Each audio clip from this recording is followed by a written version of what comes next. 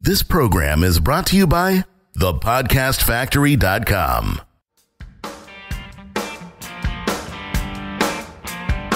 Hi, my name is Igor Kheifets, and this is The List Building Lifestyle, the only podcast which delivers cutting-edge conversion strategies from the online trenches straight to your earbuds.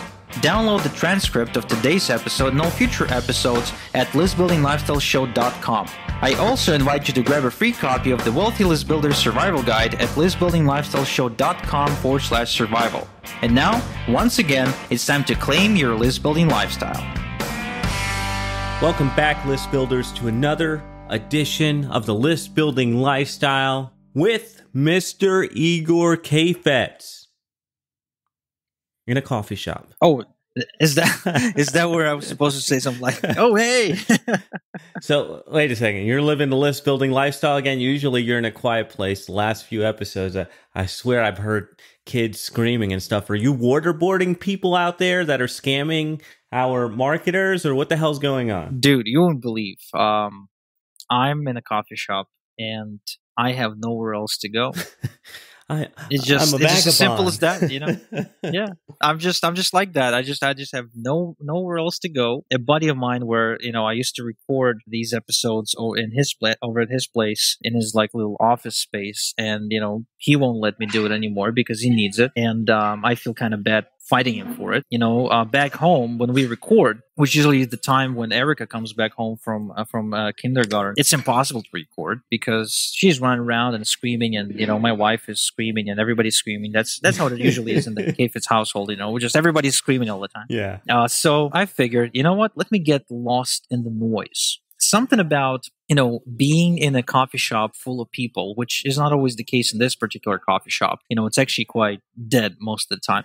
But, being in the coffee shop with people and having all this background noise of people walking around the shopping mall, and, there's little fountains around me so you can hear the water running, which sometimes makes you want to pee. But, mostly you just hear the water running. It allows me to get lost in that noise. And I don't know about you, but the other thing I love is people watching. I just love watching people, how they sort of just, kind of walk around with their shoulders kind of slouched and their head down and really hating their life and having no purpose. It really reminds me that I should be thankful for, what I do, right? And it just inspires me to keep pushing harder and harder, because it's easy to lose motivation once you quote unquote made it. Man, that's funny. And the words that you use there in particular are funny to me, the no purpose, because that's one of the things that Cupcake says attracted her to me, was that I look like I have purpose when I walk, because you walk around and look at these people and they got nowhere to go, nothing to do, and they're not going to win at life. So they're just going to slump around and move slowly. That's good to hear, man. So what do you have in store for us today? Well, actually, I was hoping you're going to tell me, because I'm kind of out of ideas. We've done 129 episodes, dude.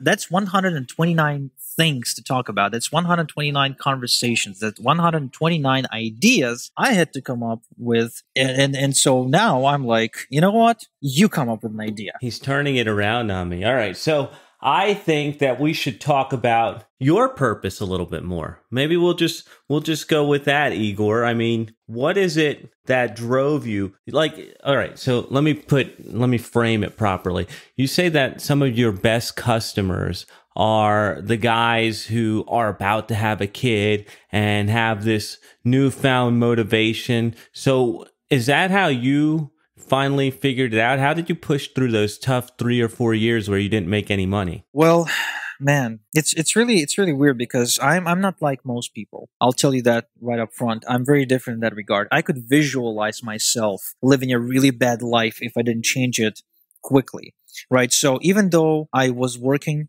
I had a job at the time, and I was like, I could say that I'm still young. I have my, this whole life in front of me. Instead, somehow what I envisioned for myself, if I didn't change, right, was this really gray life of me. Actually, let me go back and let me say this. The one thing that was really common for virtually every single guy in our community was how they, as soon as they made it, as soon as they kind of moved out of their parents' home, or sometimes even before that, but as soon as they hit puberty, what they would do, they would go get a job and save money to buy a used car. right? So they would buy like a piece of shit car that was okay. I mean, for in terms of like mechanical issues, right? It wasn't too bad, and they would start pimping it because I mean everybody was. Yeah, I mean when I was growing up, we had the Pimp My Ride on MTV with 50 Cent. You know what I mean? So everybody would start pimping it by putting different rims on it, giving it a paint job, putting different seats on, putting like a big stereo in it, and so. Really, their life revolved around getting a car. Now, as soon as they got that car, you would see them walk differently. You would see their posture change. You would see their life, like you would see their attitude towards life get real good because they felt like they've accomplished a major milestone in their life. I was looking at that and I felt sick to my stomach. I felt really bad about these people because if that is what you aspire in life towards, I mean, you're pretty much setting yourself up for a really shitty life because nobody out of these guys had the balls to dream about owning a Rolls Royce, right? Nobody even could dream of about, owning a Lamborghini. Nobody. They didn't even think that was possible. In fact, they won't even like the real borderline. I would say the edge of what was possible for them, and I know because I've had a bunch of these conversations with these guys. Is they would own a Toyota Camry or something. That would be like the ultimate I made it achievement, the milestone, the checkpoint, whatever.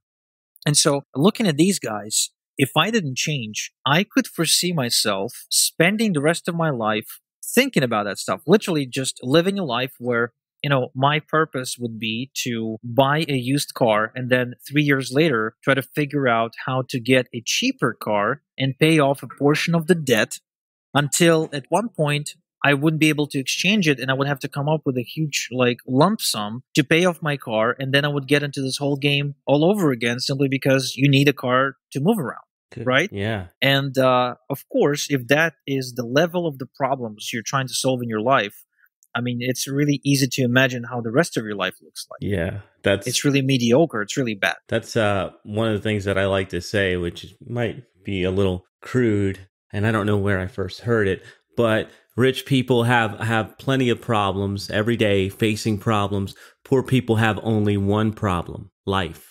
And so I'd rather have the rich people problems personally. So let me dig deeper into that. Your dad was actually an employee, wasn't he? Didn't you grow up where job life seemed the only way to go? How did you end up moving into this entrepreneur space? Well, yeah, my dad was an employee, especially after he moved to Israel. I mean, that's all he could do. And he would have to settle for the lowest paying jobs, like security guard without a gun in a convenience store, watching for shoplifters, which was really humiliating to him because, he's an officer. He comes out of he went to an army school in Moscow. So he graduated an officer. He retired from military as a major. Now, can you imagine somebody who retired from military as a major and had, and who commanded an entire freaking unit? I mean, I'm not sure if it's a unit or like a battalion or whatever, but he had a bunch of people under his command. I'm talking like 50 to 100 people or so. He was responsible for looking after, taking care of, making sure they're fed, making sure they're like on schedule, etc. To going and doing these odd jobs like an assistant cook in a hotel, right? Or where your job is to like cut tomatoes. I mean, he went to this job one time, and for the entire freaking day, he would cut tomatoes. Can you believe that? That's unbelievable. Like that was his job. Cut freaking tomatoes into the freaking salad. And then, but that was an odd job. He settled for the most part for security jobs where he had to watch for shoplifters and stuff like that. And his most recent security job, like the last one before I was able to help him retire completely, but basically supporting him and my mom as well. That last job was a security guard position at the same facility where I worked as a security guard. In fact, I never even told this story to anybody, but I used to steal work hours from my dad because we worked at the same facility. We were like written down as two separate employees, obviously. And I would actually call him up and I say, "Hey, Dad, can I get your weekend hours this week because I'm really tight on cash. Wow. Now, it doesn't mean that my dad wasn't tight on cash. He was always tight. He was always living, not even paycheck to paycheck. He was always sinking deeper and deeper in debt. But everybody was hoping for me to come in and save the day at some point. And at the time, I started getting some traction. My business started getting, making like $10 to $30 a day. So, but I still needed some extra income. And I would call him up and I would say, Dad, can you give me your hours? And obviously, him being my dad, he would say, yeah, sure, go ahead. And I would take his hours. I would literally take food out of my dad's mouth to feed my own family. The thing about that, and something that I see also in my life, is my dad wasn't educated, didn't do anything, but he always went to work, whether he liked the work or didn't like the work, to make sure that we were taken care of. So I'm kind of seeing a common thread there where your dad had to humble himself to be able to take care of you guys. And maybe he was betting on Igor being the czar of solo ads, but maybe he's just a good family man. So what has that example done for you? Well, it wasn't easy because, sure, I can respect him being able to step over his ego and kind of do it. But I've seen the other side of that struggle, because when he would come back home, he would drink. And he would always, now I look back on that time and it was almost like he was pushing me to accomplish more than he was able to. But I am grateful for him making the decision to move the family over to Israel, because as a result, I was able to become who I am today. Because if I were still back in Ukraine, I wouldn't be able to use PayPal to receive payment. Something as simple as just getting paid would not be possible if I was still living in a third world country such as Ukraine. That would be really difficult. So not to mention all the other, dangers and risks that came with it. So it's a duality for me. I mean, I believe he could have done a better job. And it may sound harsh, but it is what it is. And I don't necessarily feel that he did the best he could. He could have done much better. And this is just me being real with you guys. I know I'm being critical, but that's how I am. I mean, today we are perfectly fine. We have a great relationship. Like I said, I support my family financially, and it's a different time. But back then, it was hard for the entire family. Trust me, because at one point, about 6 months after we immigrated, he had to go and undergo an open heart surgery because he worked too hard in the beginning. Instead of going to a Hebrew school to learn the language, he went to work immediately, and my mom as well. And so to make some money, because he was always money oriented. He was never really, really super duper successful, but he was always thinking about money. So he and my mom, they went to work at a factory that was making computer chips here in our hometown, which is now closed, by the way. It went bankrupt at some point. But he worked for 6 months, and then they rushed him into surgery. They saved his life, but for the next year and a half, he couldn't get a job because he was still recovering from surgery, and because nobody would hire somebody who's I think at the time he was closing on 50 or just over 50, and he didn't know the language or had any skills for the modern day marketplace, right? And I'm sure this is, by the way, very common even to this day. A lot of the clients that reach out to us for traffic tell me the very similar stories. So we ended up struggling really bad and sinking deep in debt, going off of just my mom working until the point when she lost work. She got fired. Okay, she was so exhausted from working every single day for 12 hours, 12-hour days, that she walked into the factory facility with a cigarette in her mouth. She literally forgot to take it out. I'm not sure what she was thinking, but she got fired. And from that moment, she couldn't find a job for another 2 years. So we were literally going hand to mouth at that time. Let's go back to that. You say that your dad could have done a better job, and I'm sure a lot of us actually think that way. But I know something about you, which is you are motivated by the stick and not the carrot. So was that a motivator for you to do better? Yes, absolutely. For a while, it kind of was reaffirming that life sucks and that I'm unlucky. But eventually, it served as the ground into which the seeds were planted, and those seeds grew into the Igor you know today. The Igor that doesn't tolerate failure, the Igor that doesn't accept defeat, the Igor that doesn't accept poverty, and that considers poverty as sinful, probably, as any other sin, right? Poverty to me, poverty to me is a disease. I fear poverty.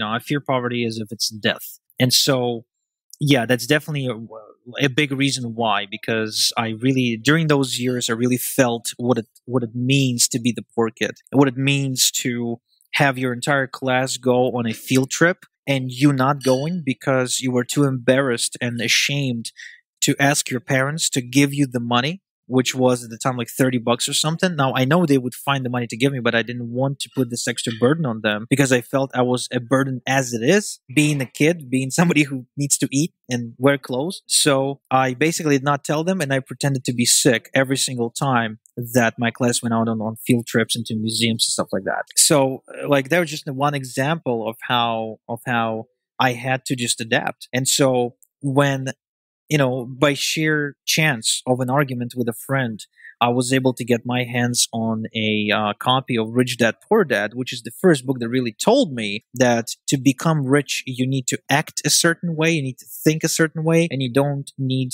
to, and you don't have to buy into the idea that you have to be born rich to be rich. When I got that, I was ready for it.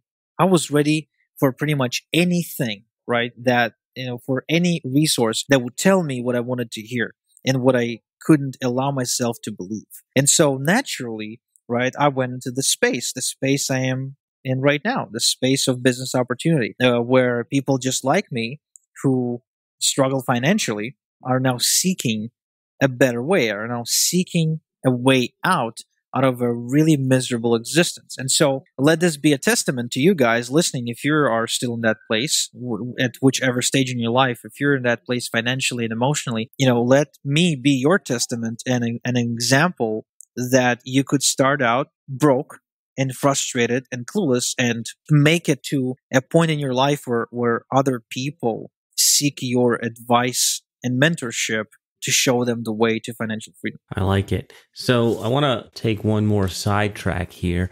You grew up a certain way. You did the work on yourself to be better. And I'm wondering how this shows up at home. How does this show up with your family? What are you doing differently so that you're not like your dad? Oh, that's a great question. Well, first off, I say no to my daughter, right? I don't want to spoil her too much, although I think it's too late for that. But I do say no to my daughter, but I don't say no to my daughter as often as I got, no said to me.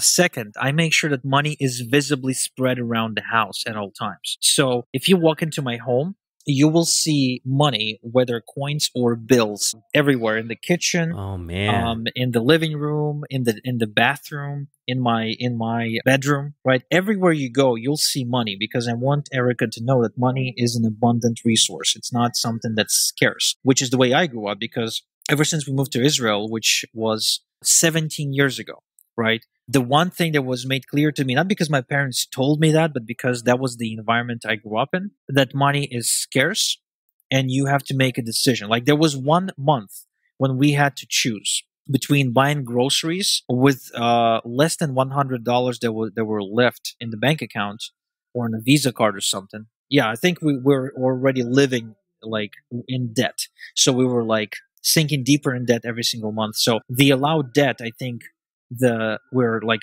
less than $100 away from hitting the threshold for the month, and we had to choose either we pay the electric or we go and we buy some food for the week. Well, we chose the food, and thankfully, not sure how, my mom, I think she just begged and pleaded with the electric company to not shut us down. But that's not a I don't wish this on anyone, to have to make such decisions. I don't like this idea that in today's society, in such an abundant universe, in such an abundant world, where we have so much technology and so many resources, that one has to choose between food or shelter, or food or like light. It just doesn't make sense. Doesn't make any sense. All right. So money spread around the house. Interesting. I never, ever thought about that. So I think that's our time for today. And thank you for being candid and open and playing along here, Igor. That was fun, and I'm sure you'll hear from the list builders on what they think. Thank you guys for tuning in, and we'll be back next time. Thank you for listening to The List Building Lifestyle. Make sure to subscribe on iTunes or Google Play to never miss an episode. Because who knows, just one conversion tactic we share on the show might double your list and double your business. download the transcript of today's episode and all future episodes at listbuildinglifestyleshow.com. And don't forget to claim your complimentary copy of the Wealthy List Builder Survival Guide at listbuildinglifestyleshow.com/survival. This is Igor Kheifets, and until next time we talk, have a good one.